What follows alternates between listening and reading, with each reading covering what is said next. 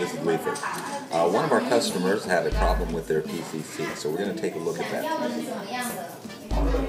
Okay, sometimes a battery will get stuck in the PCC's battery connector, and in the process of trying to untwist it, it's possible to pop the hinge out of its position.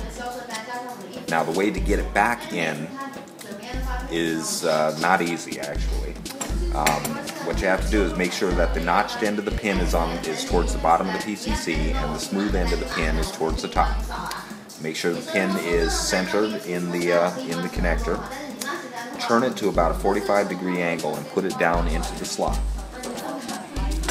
Take a pair of needle nose pliers. Place the notched end of the hinge pin into its pivot point, and then use needle nose pliers to gently twist the other end of the pin into its pivot point. And there you go. Fully functional PCC again. Okay, so that went fairly easily. However, I do want to say that it really isn't easy. That actually took me 4 times to get it right, and I actually did break one PCC completely in trying to get it right. The plastic pivot point for the notched end of the hinge is fairly fragile and can actually break right through, and once that happens, you're not going to be able to get it put back in.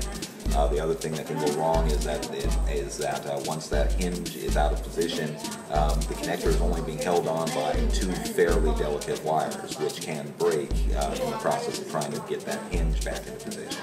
So there's no way we can guarantee that you'll be able to repair your PCC at home this way, but it's at least worth trying. So I hope that helps. Once again, from Shenzhen, China, this is Leifert. Keep on bluing. See you later, 'cause it's time for me to blue.